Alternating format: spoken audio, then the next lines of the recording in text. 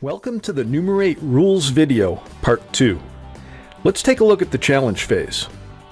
The final challenge is to answer one more question selected by your opponents.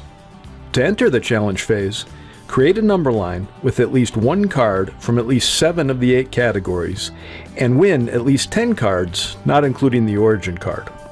Immediately after entering the challenge phase, and on each subsequent turn, the challenger gets a special challenge question. Here's how that works. The other players remove one card from the challenger's number line and return it to the deck. The opponents then pose a new question from the same category as the card just removed. If the challenger places the new card correctly on their number line, they win the game. If they answer incorrectly, the card is dead and play proceeds clockwise.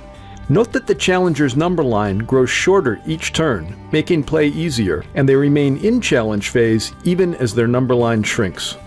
In the special case, where the player to the challenger's right misses a question, the current card is set aside for a moment, and a new special challenge question is posed as described a moment ago.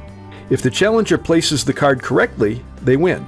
If they are incorrect, the challenge question is discarded and play proceeds clockwise with the original card.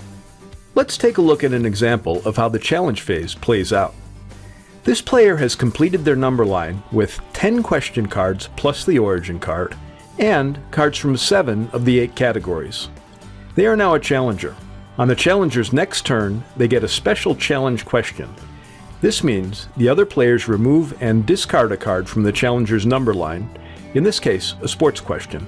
The opponents then pose a new sports question, which the challenger places incorrectly on their number line.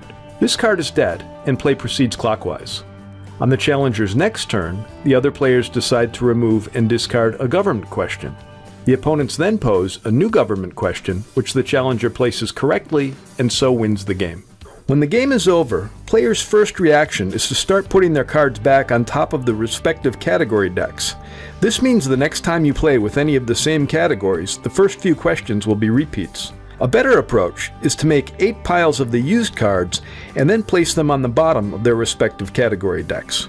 A few tips. Keep pencil and paper handy for questions that require calculation. Consider doubling allotted time for calculation questions in the math, geometry, and physics categories. Ask for the validation year in the bottom center of the card if answers may have changed. Reduce challenge phase criteria for younger players. For example, they only need to get 8 cards from 6 categories instead of 10 cards from 7 categories. Attack the most difficult categories early while number intervals are wide. In team play, anyone can be the reader as long as they don't answer the question. And finally, answers range from 0 to 10,000, and low numbers are much more common than high. Thank you for playing Noomerate, and please contact me anytime with questions and feedback.